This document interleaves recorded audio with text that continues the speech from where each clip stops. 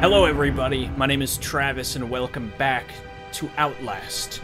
This is the second part, and it's going to be the beginning of the scares. Wait, did I get scared in the last episode, or did I just... No, not really. No, never mind. Probably be keeping this up again, all things considered. Looks like the only way for me to go. I don't think I'm gonna need my flashlight for this one. Or night vision, anyway. Man, I'd like to do a playthrough of, of Outlast 2 again, but it just wouldn't be worth it, considering that, you know, I don't really, wait a minute. Notes. Documents. There we go. Psychiatric Systems Project Wallrider, Mount Massive, CO. Yada yada yada, gender male, okay, all kinds of stuff. Dr. Rudolph Wernick. Or, notation by Dr. Walsh. Morphogenic engine activity plateaued at roughly 2,000 ppm, unsafe to progress beyond the stage 3 hormone schedule. Spirometry revealed light to medium bronchial accumulation. MRI scans consistent with patient's reported dreams. Walker was interviewed in restraints following his self-inflicted mutilations. Restraints have had to be altered to accommodate his enormous size. Extensive dermal eruptions are consistent with failed morphogenic engine cellular activity. He claims the skin ripped from his forehead allows for a truer way of seeing.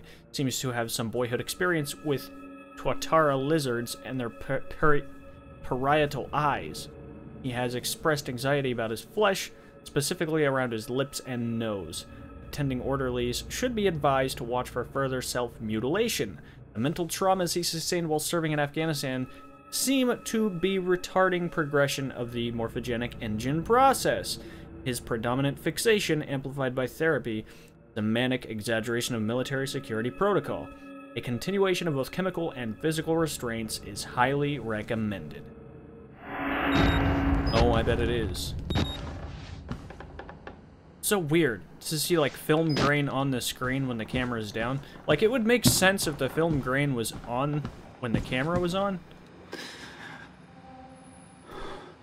The hand startled me more than fucking the guy at the end of the hallway.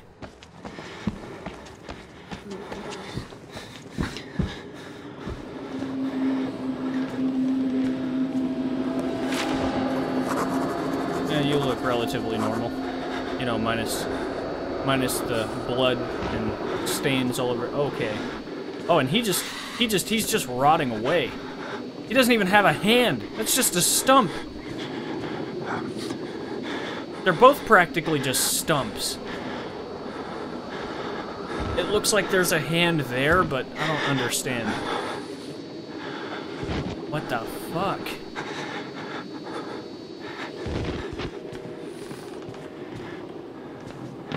Yeah, that's mildly concerning. I don't really appreciate that. Can I open this door? No, not yet. No, I guess not. Alright, whatever. Is there anything in here I need to be aware of? Oh, right, I forgot to check his notes.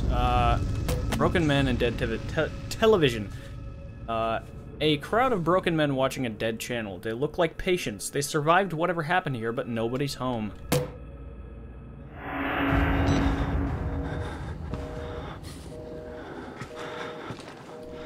Pick up the key card for security control. Okay. Yeah, let me get straight to that. Wow, it feels almost... I said it feels kind of like an old, it feels like Condemned Criminal Origins in a way. But it also feels a lot like... It feels a lot like BioShock somehow. I think it's just the glowing items, because I'm so used to playing BioShock. Play it so much. Get them out!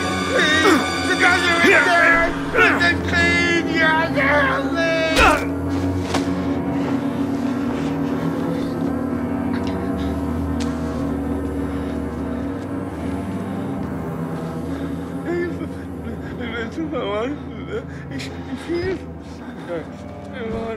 Okay, whatever. So anyway. Was that blood there before I opened the door? Because I don't remember that blood being there. Anyway, man. What was I saying? Oh, it reminds me of BioShock a lot. And kind of its design, too, honestly. I don't know why. I just get the feeling of BioShock. But whatever, it doesn't matter. It's not important. Well, I guess we'll, be seeing you another day, basement.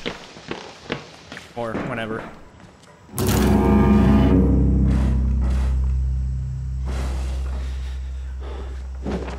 Ah, yes, perfect. I love to look behind me while running from things. That is exactly the thing that I like doing.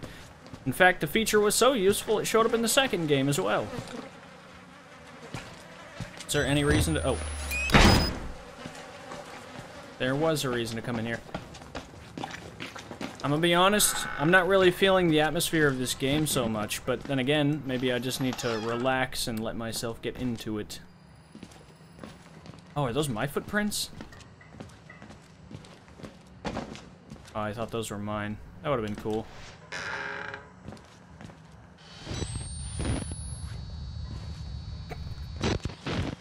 Is that what happens in the cartoons when they try to flush themselves down the toilet? They just end up... Alright. Is there any reason for me to be in here? Witness? Oh, to get that. Okay, well, fair enough. That's... Okay, I can do that.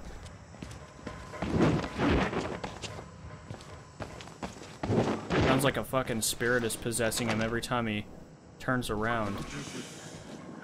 Why should we have to pay for it? Why do we have to die? Walker will kill us just for being sick. We're some people. We didn't choose this. I wonder if this is a hiding space. It sure does not look like it, but I'm just wondering. Oh, that's a way to go. There was no reason to be in here. There was nothing. This was just a pointless room. Oh, unless there's something in here. It went to the other side. All right. Well, that's handy. That's helpful.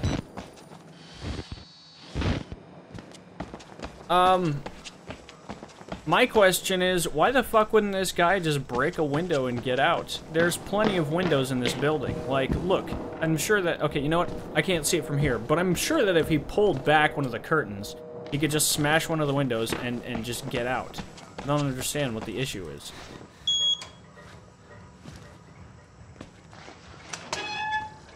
I don't like having that open. I know that's what I'm supposed to do. Oh, let's see what happens.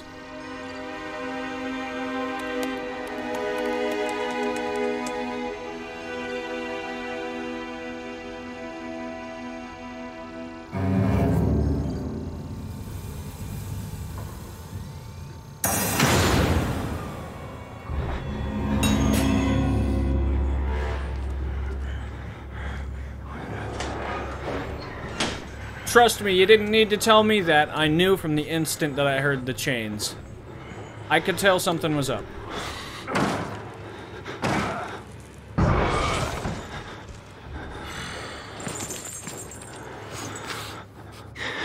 What if I press right mouse button? Oh, I forgot. I'll find all yours. That is uncomfortably close.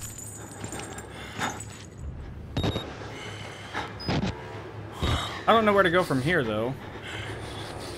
Oh, down to the basement. That's right. I forgot.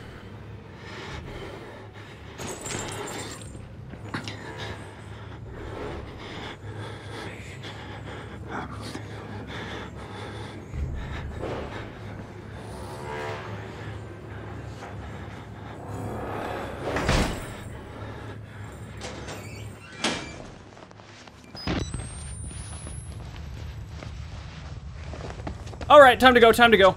Not gonna look back. It's time to go, my friendos. Let's get down here. Shut that motherfucking door. And let's not look back. That's the last thing that I want to do in this situation, is look back. Because I'm a kind of a person who looks more toward the future, you know, to the horizon, to just what is going on in... Oh, hold on. The witness. I'm already beat all to hell, picking broken glass out of my scalp, a couple cracked ribs. Nearly killed by a deformed giant, looks like somebody tried to start his head with a cheese grater. He throws me through a wall, knocks me unconscious. I wake up and some doughy old man with a face like an alcoholic kitty fiddler in a homemade priest outfit calls me his apostle. I need not a job I asked for. There are words scrawled in blood everywhere, getting an ugly feeling in my gut that the priest is writing them, and for my benefit. Big fucking guy. The big fucker is stalking me. Found a patient file for a Chris Walker, ex-military police, several tours in Afghanistan. A lot of the blood in this place is on his hands, but not all of it. It's very profound. Hypnotic experimentation and research, February 10th, 1954. On Wednesday, 10 February 1954, hypnotic experimentation and research work was continued in Building 13 of the Mount Massive Preserve in Colorado using the following subjects. Material abridged. A post-hypnotic of the night before, pointed finger, you will sleep, was enacted. Miss Jackson and Pierce immediately progressed to a deep hypnotic state with no further suggestion. Miss Pierce was then instructed, having previously expressed a fear of firearms in any fashion, now she would use every method at her disposal to awaken Miss Jackson, now in a deep hypnotic sleep. In failing this, she would pick up a nearby pistol and fire it at Miss Jackson. She was instructed that her rage would be so great that she would not hesitate to kill Jackson for failing to awaken. Miss Pierce carried out these suggestions to the letter, including firing the unloaded pneumatic pistol gun at Jackson, and then proceeding to fall into a deep sleep. After proper suggestions were made, both were awakened and expressed complete amnesia for the entire sequence. Miss Pierce was again handed the gun, which she refused, in an awakened state, to pick up or accept from the operator. She expressed absolute denial that the foregoing sequence had happened. Ah, so they're trying to create super soldiers, is what they're trying to do. I get you.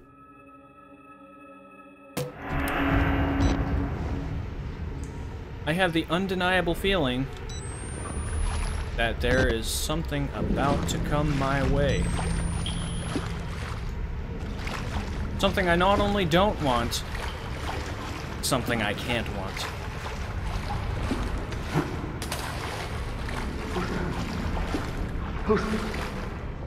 Who's there?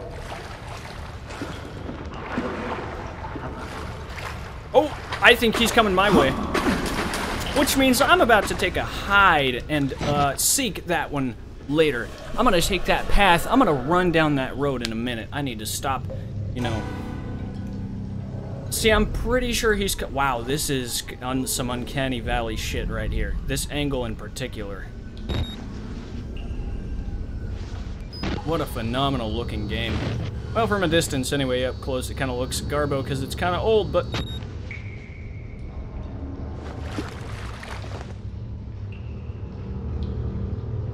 Yeah, this game is aged. That much is clear to me.